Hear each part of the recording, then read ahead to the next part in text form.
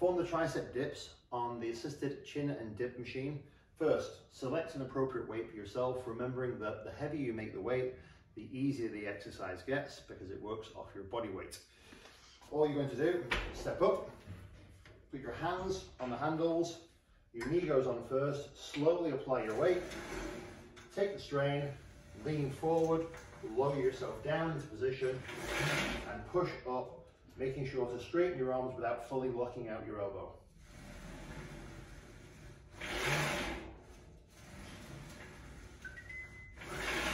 When you're done, take your leg off and slowly bring the weight to its rest position before returning to the ground.